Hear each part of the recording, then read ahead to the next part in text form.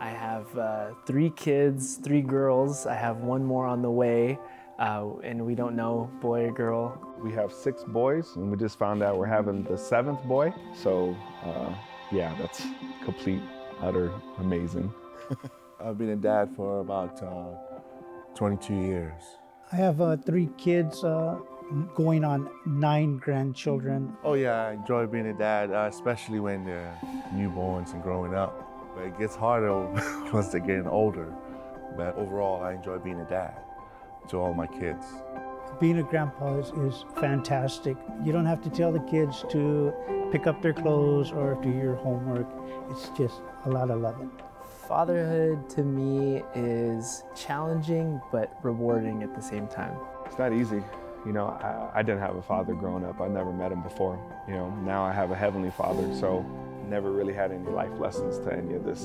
You know, when my wifey first told me that we were expecting, it was kind of like, it was a little bit of a shock, but it changed our lives forever. There's no manual to look at.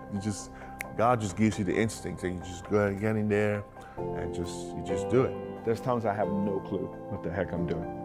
But other times, you don't want your kids to repeat the same mistakes that you made. When I first found out I was going to be a dad, I was 17 years old, and it was one of the proudest moments in my life. It's a blessing. I wouldn't trade it for the world. It has its ups and downs, but there's nothing like coming home from work and being greeted by your kids. It's the best thing that can happen to a man, to be a father. I think it's my job not to smooth out the road for my kids, but prepare my kids for a bumpy road.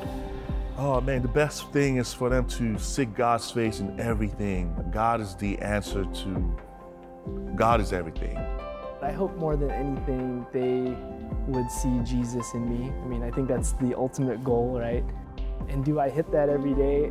Not all the time, but I'm grateful that there's grace there. All I want to do is play football or play hockey or throw the baseball around. I can easily say no, I'm tired, I got something else to do, or no, no, no.